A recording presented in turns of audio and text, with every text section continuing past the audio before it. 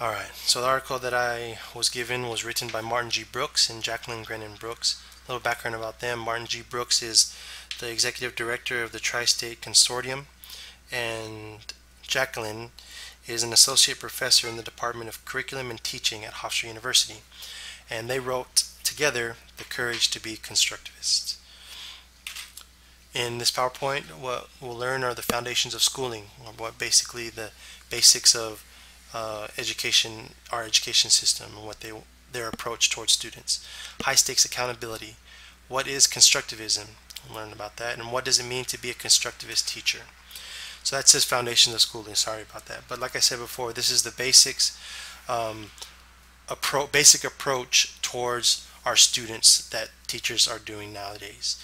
It says that students will learn on demand. This approach to schooling is grounded in the conviction that all students can and will learn the same material at the same time. Now we've come to learn that that's pretty difficult and very hard to do. Also the focus on high stakes accountability systems. And what this focus is that they're focusing on the state tests and the result from these state tests. Because if they do good on these state tests, then the school district gets something, a reward. If they do bad, then the school district gets a punishment. So that's why there's a lot at stake on these systems.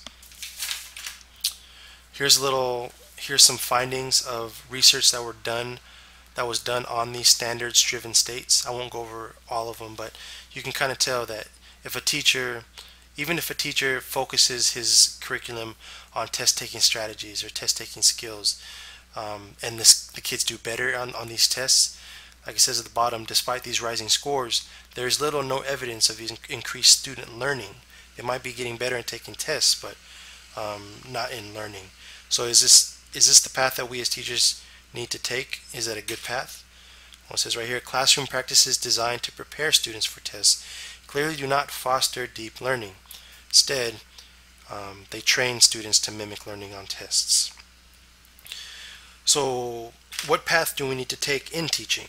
Right here it says shifting our priorities from ensuring that all students learn the same concepts to ensuring that we carefully analyze students' understandings to customize our teaching approaches is an essential step in educational reform that results in increased learning. How do we accomplish this? And this is what constructivism is, or what we as constructivist teachers need to do. We need to seek and value students' points of view. We need to structure lessons to challenge students' suppositions or guesses or hypotheses.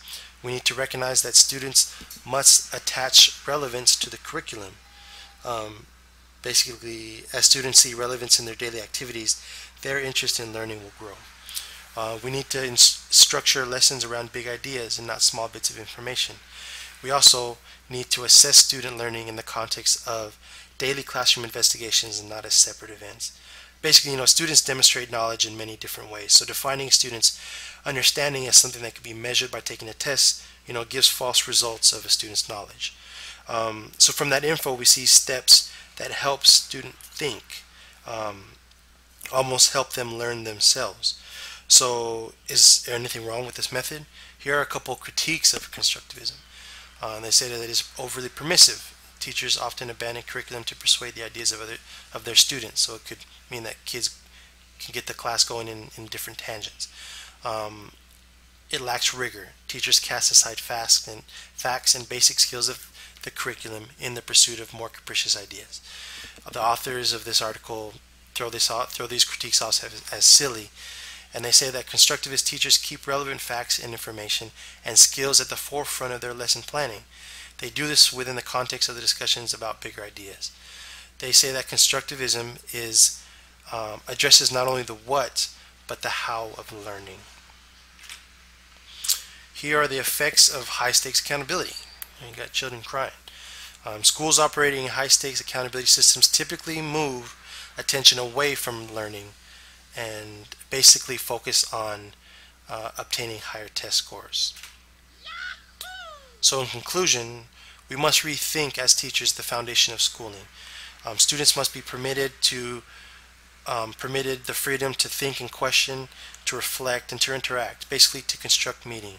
And also finally, so what does it mean to be a constructivist teacher? to focus on student learning, to design instructional practices to help students construct knowledge.